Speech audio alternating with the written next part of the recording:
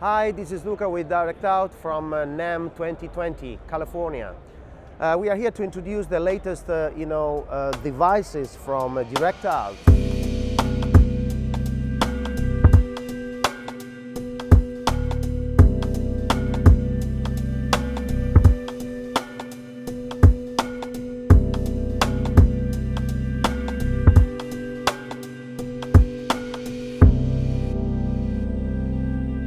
The Prodigy family comprises two different products, the Prodigy.MC modular audio converter and the Prodigy.MP multifunction audio processor.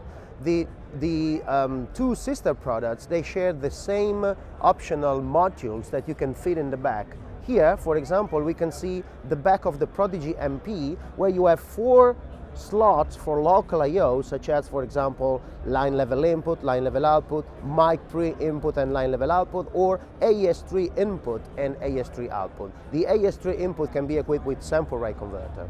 Then you have 2 MADI I/O, and then you can simply select which kind of flavor of connection you prefer to have, such as BNC, SFP, or SC connection. Then you have 2 slots for the audio over IP. For example, here you can see the Dante option, but you can also have the RAVENNA AES67 SMPTE ST2110-30 31 or SoundGrid for 128 bidirectional I/O from and to the SoundGrid Waves world. On top of that, you have both devices the possibility to get an external synchronism via a couple of BNC connection. The second BNC connection in input can also be used to accept a video reference, which can be a black burst or a tri-level signal. And then you have a couple of BNC for the work clock output. Then you have a separate switch for the management of the device, which can be combined with the audio over IP or which can be kept separate. It's up to you. Both the audio over IP options and the network management are also equipped with an SFP in order to leave the device straight with the fiber for both for the main and for the redundant connections. So what's the difference between the MC and the MP? The MC is basically the evolution of our legacy and very successful products, Andiamo series, with a modular approach and with the addition of the audio over IP possibilities. While the Prodigy.MP adds very new feature never offered before by from DirectOut, for example, such as DSP capabilities, proper DSP capabilities, meaning EQ, delay, dynamics, and summing buses, summing metrics, and so on.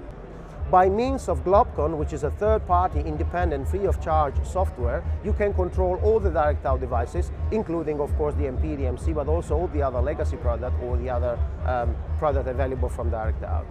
Opening the selected channel, for example, is a very convenient way to keep the minimum amount of windows open on your desktop, but be very quick to change the focus and the control or on any channel. If I select that channel with a click, that will become the channel having the attention of the selected channel. So if I now need to put a filter in, I just drag in the filter, and then you can use it as a touch or not even with a touch, with a normal. The software is available for both Mac and PC. There's no problem at all. You can share the control of the devices over the network. You can do whatever you want. Last but not least, the Prodigy.MP is equipped with the right modules to offer you a complete bidirectional sample rate capabilities for all the digital input and the digital output, which means that you can sit on 2 different networking and getting connected to several MADI worlds, even if they are completely asynchronous and dealing with different sample rates.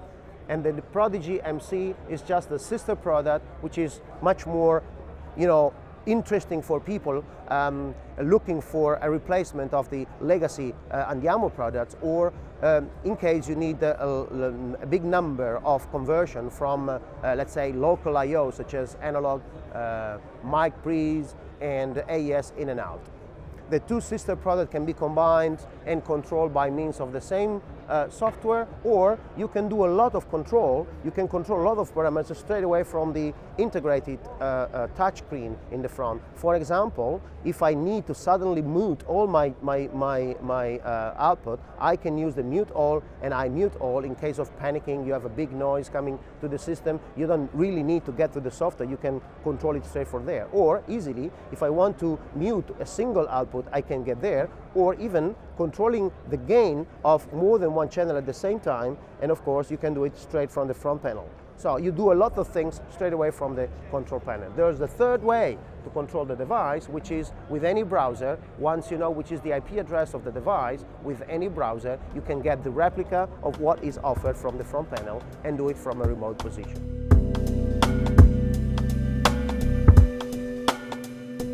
Thank you very much for your attention, and see you next time at the next show.